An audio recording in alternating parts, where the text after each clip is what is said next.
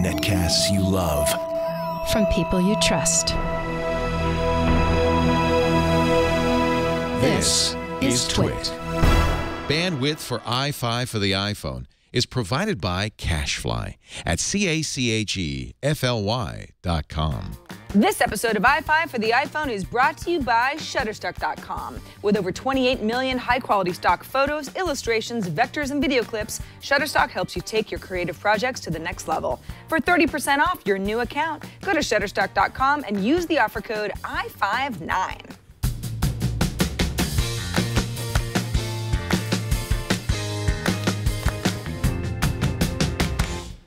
Hello and welcome to iFive for the iPhone, episode 56. An episode that will forever go down in history as the one right before the new iPhones. Almost seems a little ridiculous to do a show today, but hey, we might as well get ready for your new iPhone with a bunch of new iPhone apps, right? That's what I've got. I'm Sarah Lane, and it's Monday, and the show must go on. Number one. We can't avoid it. Let's just quickly run down what's actually happening tomorrow at 10 a.m. Pacific time. We know Apple's holding an event. It's down at its Cupertino headquarters. I say down because it's south of here. We know the invites say this should brighten everyone's day, and they look like this. The obvious conclusion to draw from all these colorful dots is that, oh, I don't know, maybe they represent the colors of the new, cheaper iPhone, dubbed the iPhone C by the media. Maybe. It's not a sure thing, though. Also not a sure thing, although very, very likely, is that the new, more expensive iPhone, dubbed the iPhone 5S, will be available in black and white with gold casing, much like the white iPhone with silver casing looks now. We're also hopeful that all of these rumors of a fingerprint sensor are also true and that we'll see the next generation of iPhone locking and security tomorrow as well. What's interesting to me is how much emphasis Apple appears to be putting on its market share in Asia. Last week, the Wall Street Journal reported sources saying that Apple would start selling the cheaper iPhones on Chinese carrier China Mobile for the first time. Now, two other carriers, China Telecom and China Unicom, already carry the iPhone, but China Mobile is China's biggest carrier by a lot. 700 million subscribers. That's 7 times bigger than Verizon in the US, just to put into perspective. We've also heard reports that Japan's largest mobile carrier, NTT Docomo, will also start offering the iPhone to its 60 million customers, also for the first time this fall. And of course, the strong likelihood that Apple is going to, for the first time, offer iPhones at various price points is just new territory for the company. And it's going to be fascinating to see how that impacts the company's foothold in markets where it's lost a lot of ground to Android-based competitors or just never had a big presence before. Game on! Number two. I am trying very, very hard to love a brand new app I came across over the weekend called Studio. The idea behind Studio is to create designs with a mixture of photos and text and shapes and logos and patterns.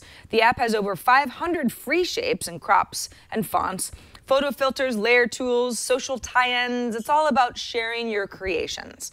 Okay, so let's say I put together something I like and I'm ready to share.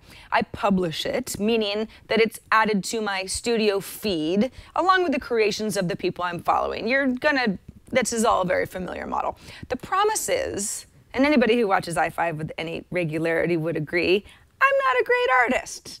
I'm not even a good one. So Studio has a cool feature where I can use somebody else's artwork as the jumping off point for my next creation. This reminds me of an app called Mixel. Remember Mixel? We talked about it in a previous episode of iFive. It was bought by Etsy last year and doesn't have a social network anymore. But looking through some of the featured art here, people who actually possess creative talent can obviously make really, really cool stuff. I just wonder how Studio wins over those of us who don't get that excited about our works of art and don't really ever feel like sharing anything we make with the world because it sucks. The app is free though, and with certain art tools available as in-app purchases. Number 3, I use my phone to pay for lots of things. I have my credit card saved with Square Wallet, an app I love, so that I never have to bring my actual physical wallet to my neighborhood coffee shop. I also have my credit card saved with Postmates, which is a delivery service. So when the courier arrives at my front door, I don't need to have cash handy for a tip. Now, PayPal's latest app is aiming to be sort of a super app that competes with both companies. You can not only use PayPal to pay for things remotely, but you can also use the app to order food ahead, walk in, bypass the line at your favorite restaurant, and feel very superior. You can still send and request money via PayPal, of course. You can manage your account transactions. I pay for my rent this way, so I use PayPal for that. That, along with some special offers and bells and whistles, seems to make PayPal app kind of perfect, right? Well, here's the issue I have with this app. It's fully featured, but it's kind of all over the place. The menus are a little hard to navigate. There are certain features I kind of find buried. I still really prefer Square's app to the PayPal experience, even though I use PayPal to pay for things on a regular basis and my account is active. But please do draw your own conclusions here. Give PayPal a whirl and let me know why it's the best app you ever did see, if you actually do feel that way. This episode of iFive for the iPhone is brought to you by Shutterstock.com. At Shutterstock, you'll find the perfect image or video for your next creative project.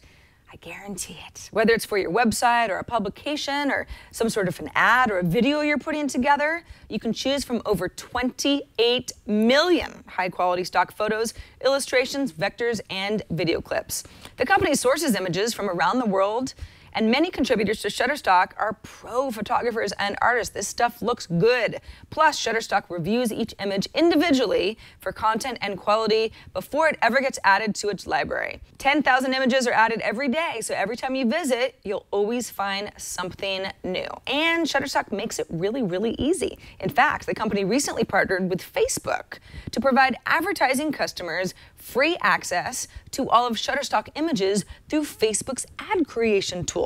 This is a really great resource for local businesses or anybody looking for much more professional looking ads. Plus, the search tools are great. You can drill down by subject, by file type, by emotion, even gender, all sorts of good stuff. And if you're working within a group, you've got shareable lightboxes. You can save images to a Lightbox gallery, and then your other team members can access them later. Of course, they've also got that award-winning iPad app. Search on the go and use it to display images during presentations.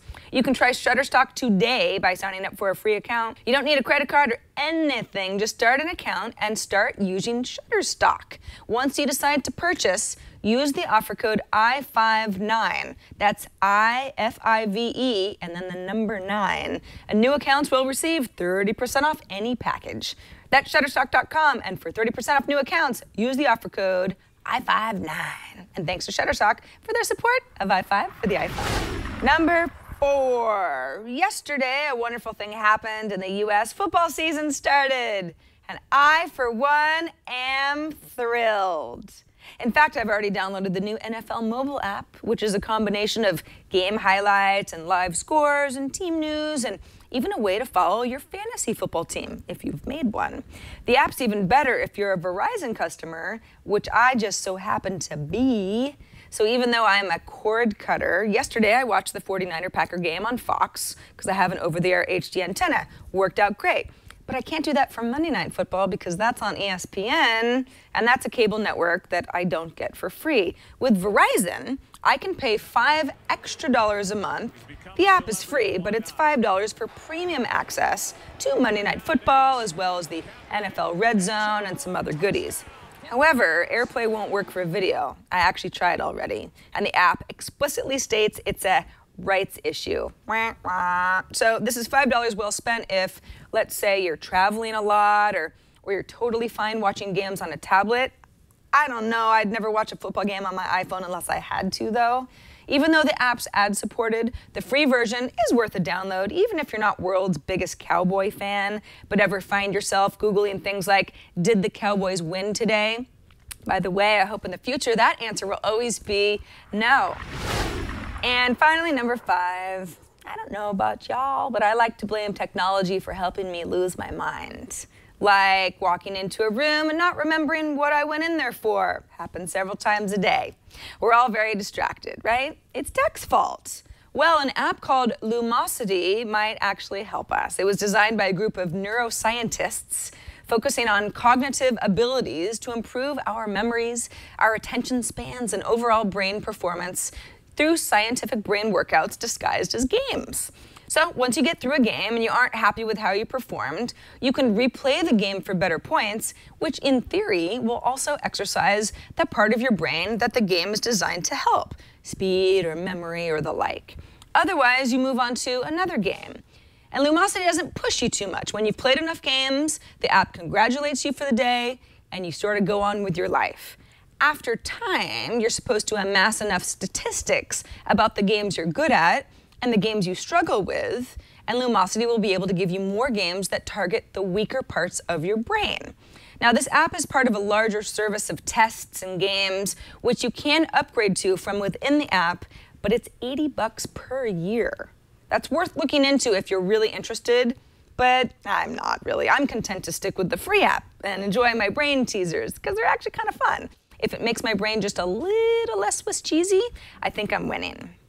Hey, you ever hear or see of an app or trick on iFive and then you can't remember what it was later and then you feel really sad, almost destitute?